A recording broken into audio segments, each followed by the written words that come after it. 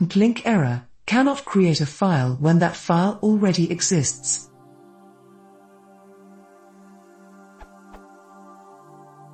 I am trying to create a symbolic link on my Win7 64-bit machine to redirect the iTunes backup data to another drive. I am pretty sure the syntax is correct but cannot understand how to clear this error. I have tried both commands below which have the same error. I am running an administrator command window. Could there be some corporate group policy preventing me from running this command?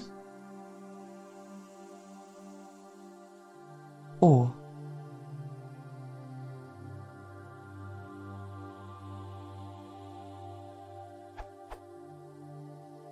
error. Cannot create a file when that file already exists.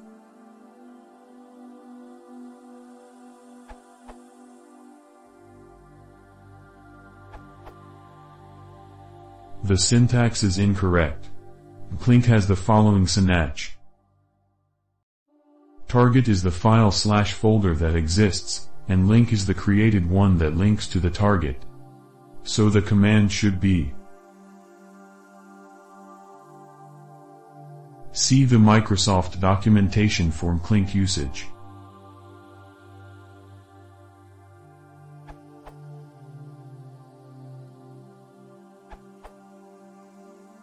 The simplest way is to delete the backup folder in the original Apple Computer folder on the C:\drive, but leave the mobily synced folder be. This is because you're trying to fake the existence of the backup folder, so it must not exist already, but you also need its parents to exist. Then, if we run the command /j%updata%\Apple Computer /mobily sync /backup /iTunes backups. Windows will hence create a hard link shortcut backup on the C:\drive.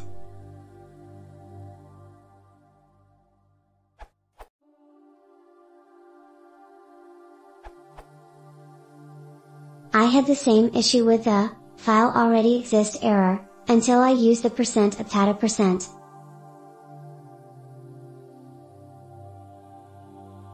Note, make sure you use straight quotes, otherwise you get a syntax command error.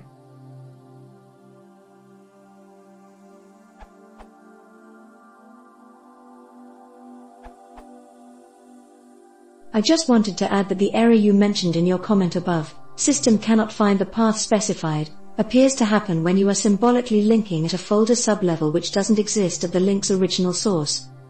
Meaning you can't link to target. It will not work unless at least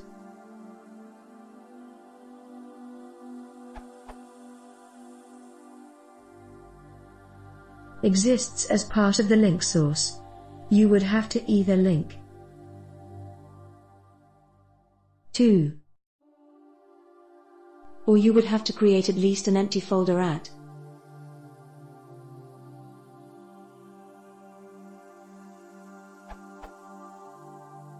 and then create the link